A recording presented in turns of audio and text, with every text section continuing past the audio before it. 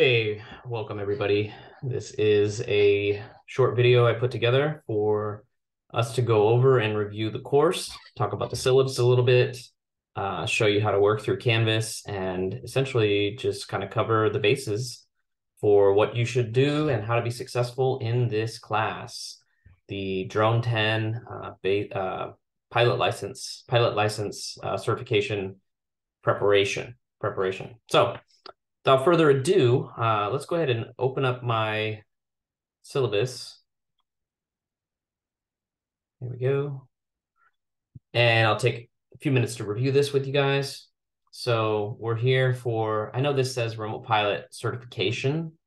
I'm petitioning them to change the title of this course, certification license. It is a license, not just a certification. So it's a federally recognized license, just like a driver's license when you get your drone, your remote pilot license. So it's the license exam preparation. This is a non-credit course, so it's tied with our 12, which is the basic drone piloting course. You don't get any credits for this, so it's pass, no pass, but there's still some evaluation involved. Really, it's meant to train you and prepare you, just as the title said, prepare you to go out and take your exam.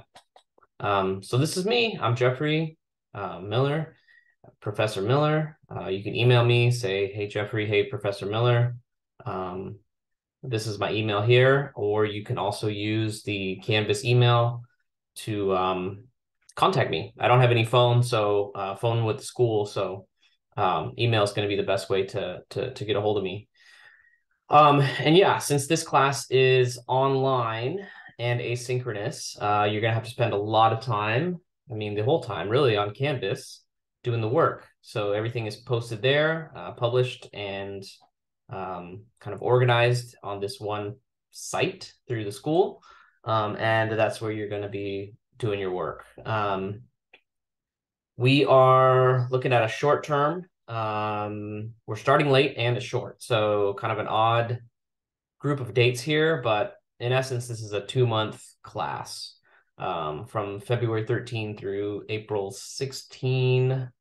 And let's see, I'm totally cool with doing like an office hour by appointment. I guess it's more of a private meeting or private council or whatever you want to call it, but I'm not having particular office hours every week this semester, just by appointment.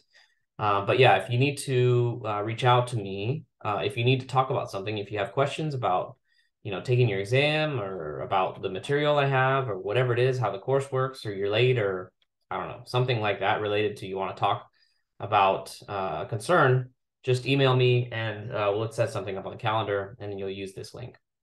I do want you guys to look into purchasing this book. It will definitely help you. I've done my best to provide as much material as possible to prepare you, but this exam is not one you want to take lightly. Let's put it that way. I wouldn't call it a hard exam after you've gone through and done the studying and the preparation, i.e. this course, but it's something that you are going to want to not overstudy, but have, a different perspective as well as mine. And this 2023 test prep book, and you can find it right here on the Amazon link. This is by far the best material out there. And of course, yeah, I'm going to give you guys lots of digital material that's provided by me. So yeah, what is the P107, Part 107? That is the recognized what's called remote pilot license. Remote pilot being, a fancy name for drone pilot. And in essence, you need this license to perform any types of services, any type of professional work, contracting work, in-house, as a subcontractor, whatever the case may be, any type of professional endeavor, you are required to have the license. The other thing about it too is whether you have the license or not and you're going to fly the drone, the rules are the same. So the rules, the airspace, all that stuff applies in the same ways. And so if you don't know what those rules are, i.e., from preparing to take the exam and passing and getting your license, if you don't know what those rules are, you can get yourself in a lot of trouble from flying in places you're not supposed to, or operations that are not technically allowed. So it's a great way to expand your knowledge and really represent yourself as a professional in a drone industry. Whether this is something that you're going to do all the time or just as kind of a part-time or a skill or a tool you're going to use for your current job. I mean, having the license will set you apart as a professional that has gone the distance to obtain a licensure. So let's go ahead and skip. I'm not going to read all these word for word. We pulled these from the outline. So you're welcome to go ahead and skip through this. Like I said, I mean, it's pretty self-explanatory exam preparation. I'm going to go through Canvas here in a minute, and you'll get a sense of like how I've broken all of these lengthy subjects down to try to simplify things a little bit easier for you guys. Just a couple quick notes. Since this is an online class, there's really no attendance, right? Quote unquote. So, and we're asynchronous. Asynchronous means there's no scheduled Zoom. So what I put out there, it's all going to be pre-recorded, kind of curated for you guys, and it's up to you. It's at your pace to log in and schedule a time for yourself to work on the material, to submit the quizzes, to work on the assignments, that kind of a thing.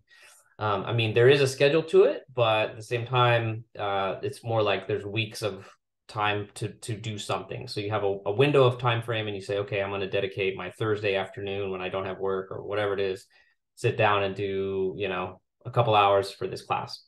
That might be how it works for you. So yeah, so there's no attendance on this.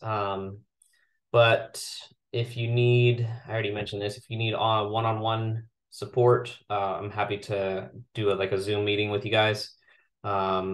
Most of you are also in 12. I highly recommend, if you're not, to sign up in that if you haven't done so already. 12 is our in-person get together and actually fly class. And so taking both courses at the same time will be really helpful. I usually end up spending in-person time in that class talking about this class, just because people have questions they want to answer in person, which is fine. Let's have a dialogue. Let's have a discussion. I have no problems with that whatsoever. I think it's healthy. It's the way we used to do things, right? In class and talk about it. So, that's another thing you might want to consider, is if you would prefer asking questions and getting information about licensure, take the 12 class. And as you're taking this class, write down notes and come ask with the group as we're all together on Friday mornings. And if you don't know what I'm talking about, if you have no idea what I mean by the 12 class, just send me an email and say, what's this other drone class you're offering? It's an in-person flying class. So all of the lectures and other materials, like I said, provided on Canvas. I put all my lectures on YouTube ahead of time. You might notice changes to the presentation, the way I look, the room. There's been, a few things that have occurred since I recorded those videos a year or so ago, just in my life. But, it's still me. It's still the same content. And generally speaking, the exam is the same as it was when I recorded those videos. So I've updated some material, like added some new material to some of the changes that have occurred over the last year or so. So it's all kind of, updated as time has, made necessary. But basically what you're going to do is you're going to log into Canvas every week. Some of them are 2 weeks long, but every week, check it out on Monday, look through the modules, and then the modules kind of house all of the, there's a subject title for a module, and it houses all the different types of material, whether it be a lecture I provide or a article or articles, a quiz, a discussion page, that type of a thing. And so it's up to you to go in and review the modules, review the material, do the assignments. There are 4 quizzes built into the course, every single module except for the very first one. But yeah, so 4 out of 5 going to have their own little quiz. So make sure you do those every time. Those are proctored online, so everything's done on Canvas. There's no paper, there's no Scantrons. We don't do that stuff anymore. It's Canvas now, right? It's Canvas. It's actually pretty cool. You get the response, you get the answers right away. And yeah, same with the exam. I have a mock sample exam where I pulled 60 sample questions, given you 2-hour time limit, and tried to simulate what the exam experience is like. So that's going to be your final assignment for the class, a mock part 107 exam. Okay. Again, that's on Canvas. So just so we're clear, when you take this course, it's preparing you for the exam. It's preparing you for the real exam. When I say real exam, I'm talking about the one through the FAA. This is just a LMC thing. We're not actually going to issue you guys pilot licenses. That's not what we're allowed to do, but we're by all means can we prepare you for what that exam is going to be. And I've had several semesters of doing this, so I think you'll be prepared to take that next step, and you have to sign up and register yourself to go take the real exam. There is a exam fee. I think it's about 100. It might be up to $200 now. I know it keeps changing, like once a year they up it. But expect to spend about $200 after you've done registration fees, sign up, that kind of a thing. That's what you can expect. So like I said, not only take it serious because you want to pass and get your license, but it's cost money. So you don't want to, there's no second attempt. I mean, there is, but you have to pay again. So you're going to want to pass this the first time, and you're doing so by being in the course. So anyways, the quizzes, exams, there's also discussion and participation each week where you guys will engage with one another. So I'll show you that here momentarily when I look at Canvas. And I know that this is pass, no pass, but I mean, there has to be some method for me to evaluate if you've passed, right? And so basically what I did is I said, okay, if you got, here's points broken down, and instead of giving you A, B, C, and D, if you've completed, earned 75% of the overall points, then you've passed the class. And, really, this is not meant to be a hard class. I think those that apply themselves and really engage with the material and do the discussion participation, watch the content I provide, study with the book. I mean, like I said, 9 times out of 10 students that come through my course, they'll pass this class if they try.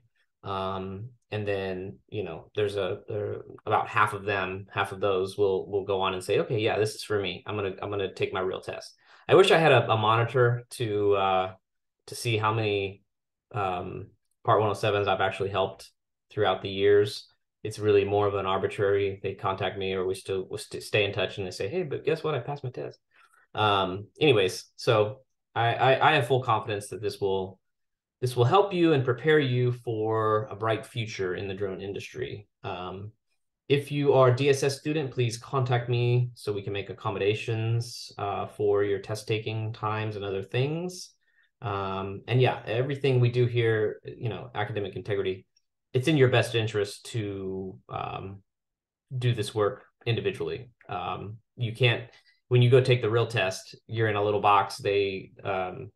A little cubicle, they're monitoring you. There's no way you can pull off cheating in the real one. So it doesn't really do you any good if you cheat in this course. But I'm not super duper worried about that. Got to throw it in though anyways.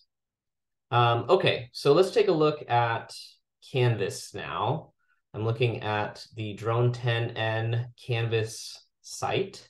And so there's several things happening here, but once we start to break it down, it's pretty straightforward.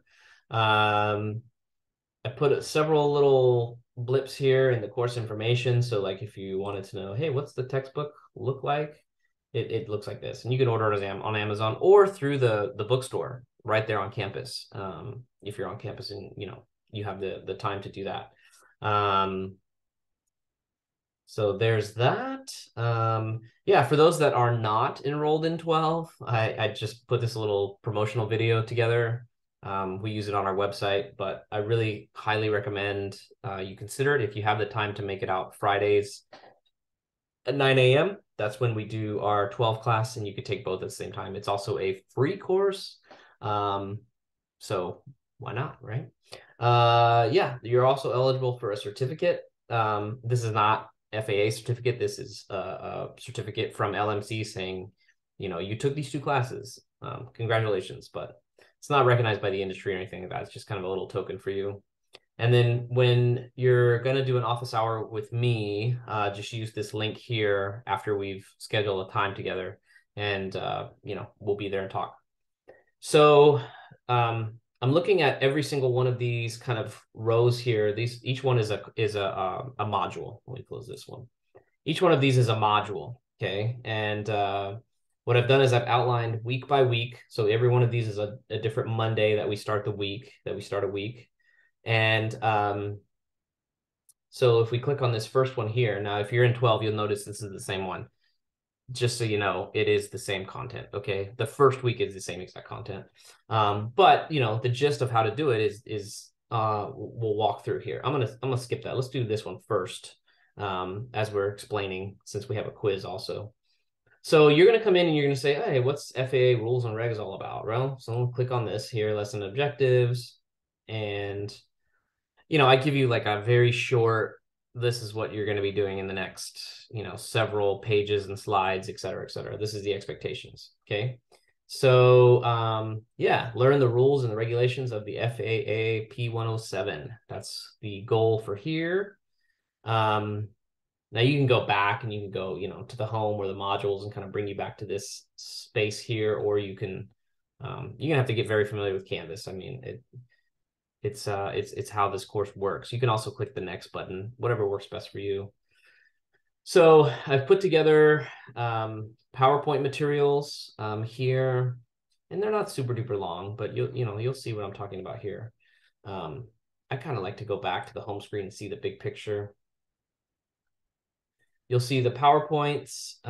You'll see my video lectures here. So if you click on this, and then you click here, that'll take you to YouTube, where you can watch my videos as I basically just lecture you guys about the PowerPoint itself. Okay, so let's get out of that. Boop. Okay, so that should help you initially here. Now, I think every module, not everyone, but most modules, except for the safety one, are going to have some type of like extra material, like add-on materials, right? So here's one where I added a link as well. And this is some of the updates to the flying over people and the night operations. So yeah, as I find material, when things change, I try to update and just continue to add to this course. So really watch all of this stuff. It's actually very all relevant and things that you'll get tested on when it comes to the exam. So in this first, well, I guess it's module 2, but this first kind of FAA rules and regulation, you'll see quiz 1. Okay, so quiz 1, 25 points, due on February 26th. The idea is from the 20th until the 26th, you have a week to review, study, take notes, and then come in and take your quiz. The quizzes are not long. They're like 10 questions each, multiple choice. I might add some questions to them to expand a little bit, but I'll do that kind of in the background. But anyways, like I said, it's all related to, like in this case, the FAA rules and regulations. This is the quiz for this particular module. And so you can take the quiz first, or you can do the discussion first. I don't care which order you do them in. The important thing is that you also fulfill the duty of taking writing up a little discussion blurb. So there's nothing here now, but what I expect is to see that every single person has added some little contribution to this discussion page. And I'm not looking for a full 1 page, 1 to 5 page worth essay here. That's not the point. It's, at the same time, I also don't want 1 word or 1 sentence answers. I'm looking for productive, engaging, discussion, as if we were sitting in the room together. Since we don't have that opportunity to do so per se, the chance is to, write out what your feelings were about the material and the content, and even ask questions, right? Like, hey, this didn't really make sense, like, or that's odd, or and I come in and I check them, and from time to time I'll reply to them. But it's really more of a space for you guys as students to engage with each other, right? You never know who you might end up meeting in one of these courses. I have several students that still collaborate with each other after the course has concluded. So that's your expectation. Come in, fulfill all of the, watch all the material, read all of the things that I've posted here, and then whatever assignments I have assigned in the module, complete them by their due date. Now, this is due by February 26th, but you can complete it by February 21st. I don't care. As long as you do it by the due date, then you're good, right? So yeah, we've got... this is just an introductory one, but then we've got FAA rules and regulation, some safety, decision-making, weather, discussions, and then the airspace and section charts is where the most challenging kind of non-intuitive pieces of the exam are gonna kick in. And so what I've done is I've given you guys here, I'm actually gonna write this out real quick. I've given you guys 2 weeks each to work on the airspace material, and notice that there's more lectures, or there's more material in general to review here by a little bit. Like I said, by no means is this course meant to overwhelm you. It's a training for exam license exam preparation, right? But yeah, I want you guys to review all this material, and again, like I said, you get a little extra time so you can ask me questions, because some of this stuff is a little bit deeper. Same with the section charts, right? This is where you review the maps, and look at how much more material I added to this section, right? You still have a quiz and a discussion to finish, but there's quite a bit more going on here. Okay, let's put 2 weeks on this one too.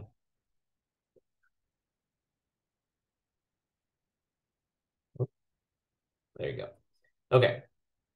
And yeah, so we close these, we finish all these. So like I said, week by week, do what's necessary. And then we will have the spring break on the 27th. So it's kind of like a weird time, because it's not quite at the end, but kind of cuts us off from finishing the course right at that moment. But I'm not giving you guys any assignments on this week per se. I mean, you've got this section chart thing, which these are not due until the 9th. So I guess you could work on them over the break, but I'm not assigning it to you necessarily. And then on the 10th of April will be when you take your final exam. That'll be the week of your final exam, I should say. You have until the 16th of April to turn it in, or to submit it. And again, it's all on Canvas. So to take the exam, you click this little link and boom, you're there. Yeah, I mean, I've got my exam. I've tried to put some sample exams from other places out here too. I really am a proponent of free material. There's just so much of it when it comes to the remote pilot license that I feel you can be diligent enough with the free stuff, and make sure you study enough to still be successful. So that's my goal, is to provide as much free content that you signed up for. But yeah, provide as much content as possible to make you guys successful. And after you pass your final one, after you take and pass this sample exam, it should, kind of get you prepared to be like, I'm ready. Let's go do this right away. Go take my real exam, and you'll be the exam experience should be very similar to what you go through here. Okay, the real exam experience. So that's about it. Don't have much else, I guess. Just wanted to put this out there to help you guys kind of get introduced and kind of get the ball rolling, and hope that you find this course useful and helpful. I know most of you are going to be also in my 12th class. If you're not, like I said, I'm just reminding you, sign up for it. It's best when everybody is in both. It just really makes a big difference because you're all going to speak the same language when we meet in person. Yeah, okay. Hope you guys enjoyed. Have a good rest of the day, and take care of yourself now. Bye for today.